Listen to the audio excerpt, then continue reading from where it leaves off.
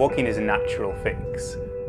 Rather counterintuitively, the farther that I go, the more I want to slow down. It seems to be the perfect speed, for me at least. I think my brain works at 3 miles an hour.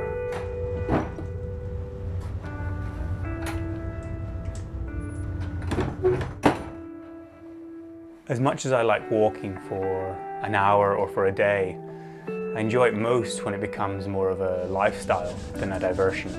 And I think if you really want to experience something, you've got to become completely immersed in it. And walking's just the best and the easiest way to do that, so that every sight, sound and smell becomes unavoidable. There's no escape, and it's as real as it gets. It might seem silly or dangerous or just very difficult to try and walk 1,000 miles anywhere, but particularly so in the Middle East. I see myself as a storyteller, and I like to find stories from places that are maybe misunderstood or underreported.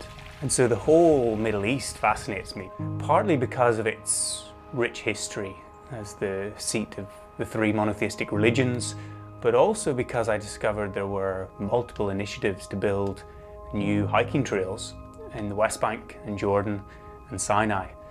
And so I could walk not just along ancient trade routes and in the footsteps of the pilgrims and Bedouin who've sculpted the landscape, but I could also be part of a new movement to bring recreational hiking to a landscape that is absolutely perfect for it.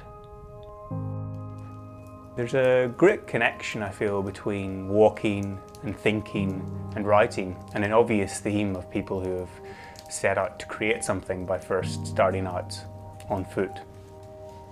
There's nothing particularly special that allowed me to do it. I found that the physical side came naturally after a while, and I found a place that was much more varied than I could ever have expected. I went from a freezing cold winter to a boiling hot summer, through the rolling green hills of the West Bank, the Mediterranean-esque olive groves of northern Jordan, and then down into these huge, vast canyons and wadis and out across the deserts of Sinai. There's an innate sense of hospitality, and I was looked after by people of all religions, all ethnicities. And I found that the stories that people told and the lives that they live sits very naturally alongside the 10,000 years of history on the grounds, but also with the faith and culture and modern day politics alongside it. Now, more than ever in my lifetime, I feel a sense of a growing culture of fear. A fear of different people and of different ideologies, and a fear of the other. And I think a way to combat that is to explore and celebrate our diversity and heritage.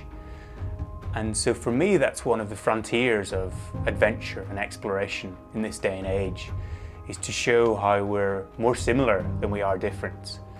And to do that on foot, in the Middle East, in one of the safest places I've ever been, seems a perfect place to start.